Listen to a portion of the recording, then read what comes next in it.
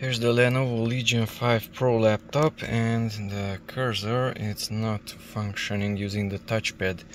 The first option what you can check is function and F10.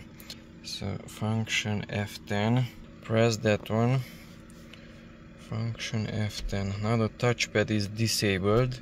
Of course now it should not work, and it's not working. Function F10, touchpad is enabled, but the cursor is still not moving. Okay, and the next thing you can check is in Windows. So press the Windows button, type in touchpad,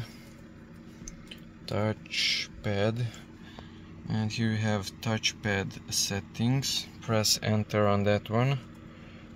Now on this window, that is disabled, so the touchpad is turned off from Windows.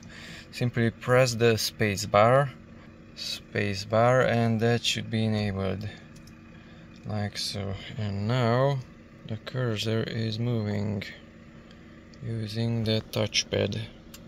So if it's not working with function and F10 on this Lenovo Legion laptop, then try it in the start menu, touchpad, and from there you can enable or disable the touchpad from here also. It's here on the left side, touchpad, and the spacebar was pressed to enable it, and now it's working.